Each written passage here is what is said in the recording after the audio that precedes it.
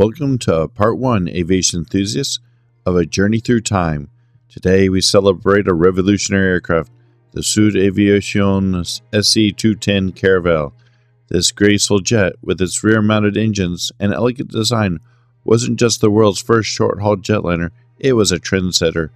But where can you find these beauties today? Let's buckle up and explore some caravelles that have been preserved for future generations.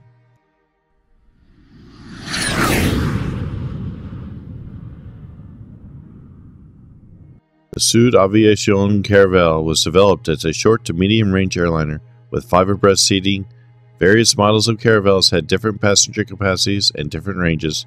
The caravelles combined the nose and cockpit section of the de Havilland Comet with the locally designed passenger section. Interestingly, the Caravelle had triangular windows that, while smaller than other jet aircraft windows, allowed the same view in the downward direction. Over 280 Caravelles were built, gracing the skies for airlines worldwide. While their commercial reign has ended, a significant number have been saved from the scrapyard. Let's visit some of their remarkable survivors.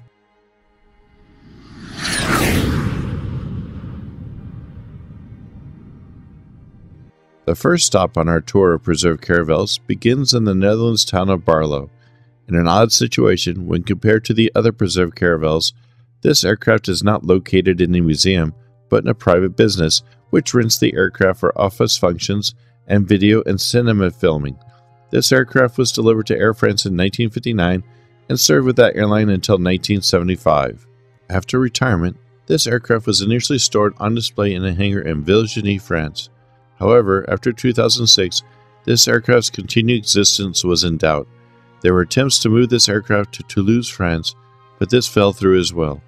Eventually, in 2011, the aircraft was sold to a company called PS Aero, which, as stated before, uses this aircraft as a rental property.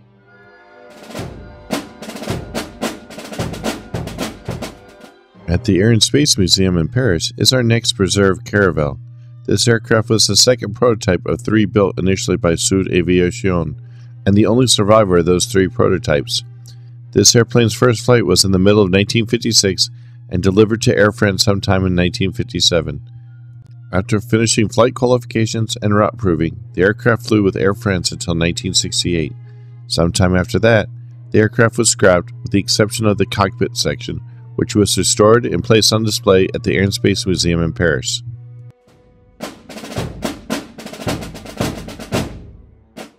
Our journey continues across the Skagerrak Strait and all the way to Oslo, Norway to find our next Caravelle in a museum. This aircraft started out life with the Scandinavian Air System, otherwise known as SES, in April of 1959. It continued with SES until August of 1974, when it was retired from passenger service. Later that same year, the aircraft was placed entirely within the Norwegian Air Museum in Gardermoen. There it would stay until 2009, when it was moved to the Norsk Teknisk Museum, which is where it is on display today in 2024.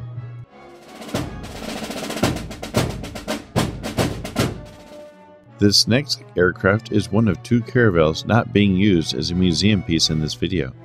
This aircraft served with SES starting in 1960, and like the previous SES Caravelle, this aircraft would fly with SES until it was retired in 1974. Eventually, the aircraft was donated to the fire department of the Arlanda Stockholm International Airport as a ground trainer. The cockpit section is currently at the Finnish Aviation Museum in Helsinki, awaiting restoration for future display.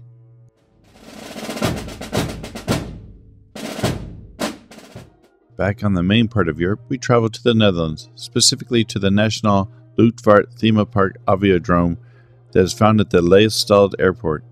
This airliner was one of the few caravelles that had multiple operators over its lifetime. In 1960, this aircraft started its paying career with Swiss Air. It would fly for Swiss Air until 1969. After this, the low-cost subsidiary of KLM, known as Transavia, took possession of this aircraft. This situation would remain stable until 1975, when the aircraft was retired. From 1975 to 2004, the aircraft was left in the elements until October 2004. The cockpit section of the aircraft was removed from the rest of the aircraft, restored, and placed on display at the aforementioned National Luchtvaartmuseum Aviodrome.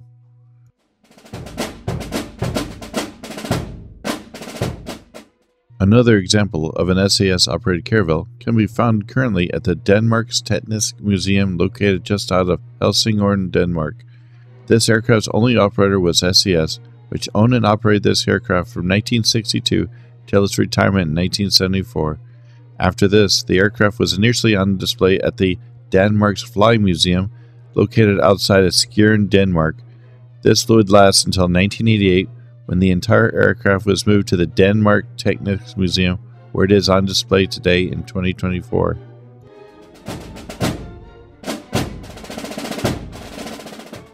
Back in the nation of France, we find that our second trainer aircraft supplied by the Caravelle fleet. We have found that this aircraft began service with Air France in 1960, and this aircraft would continue flying with Air France for longer than most, with this aircraft being finally retired from Air France in 1979. After this, it was donated to the Merville Centre d'Instruction at the Merville Colonnes Airfield to be used for ground instruction.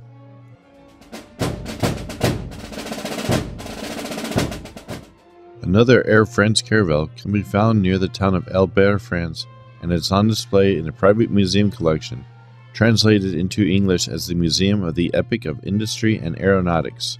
Like quite a few of our jets today, this aircraft started and finished its paying career with Air France.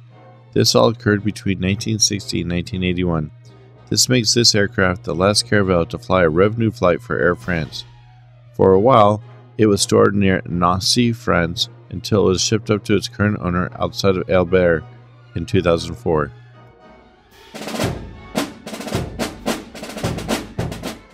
Now on to Brussels, Belgium for our next museum-housed Sud Aviation Caravelle. This aircraft first flew in January of 1961 with delivery to Sabena, the flag-carrying airline of Belgium at the time, later that month. This airliner would continue flying for Sabena until 1974 when it was retired. There are some records that this aircraft was briefly leased to Tunisair, but we cannot find proof one way or another. Since 1977, this aircraft has been the aviation wing of the Royal Museum of the Armed Forces and Military History in Belgium.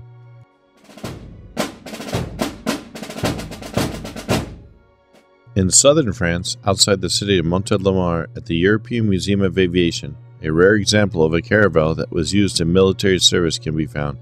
It didn't start its career in the military, however, as it began revenue flights with Finnair in 1962, before briefly going back to Sud Aviation and then on to the French Air Force in 1964. What missions this aircraft carried out during this time is unknown, but we are assuming it was primarily used for personnel transport across France and to other European locations. It was retired by the French Air Force in 1998, making it the last flying Caravelle in France, which means it was still flying 17 years after the last Caravelle revenue passenger flight. This aircraft was put on permanent outdoor display in 1999.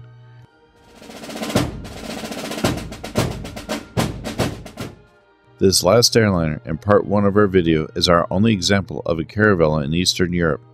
This aircraft began life when it was sold by Sud Aviation to JAT Yugoslav Airlines in 1963. This aircraft served with JAT, like many others, till its retirement, which took place in 1976.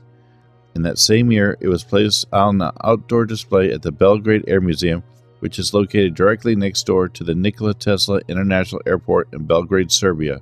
This is where it remains to this day, along with several examples of Warsaw Pact and NATO aircraft.